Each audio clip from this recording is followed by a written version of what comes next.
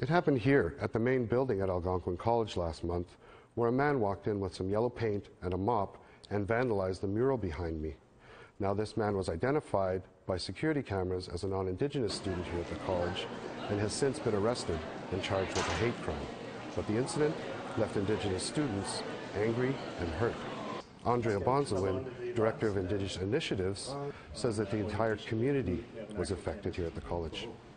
For our students, it's hard for them to continue to be strong when things like the vandalism to the mural happens, and it's just another setback into their emotions and it affects their work here.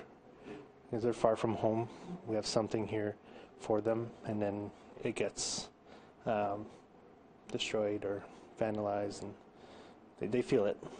They feel the pain. The mural is an Indigenous design depicting creation stories and other important aspects of Indigenous culture. It was painted by husband and wife artist team Clandestino, but the design came from hours of consultation with Indigenous knowledge keepers and students. We were listening to what the college wanted and the community wanted to represent.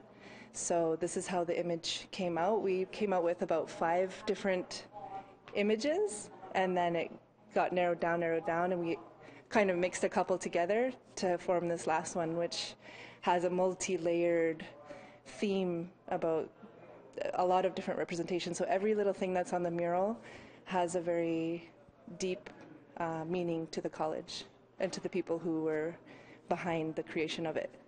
The actual painting of the mural took 2 weeks. Repairing it took 2 days. Now the students here at Algonquin College will be returning to classes now from their reading week, and the college hopes that the experience of everyone coming together to fix this situation will make their college community stronger.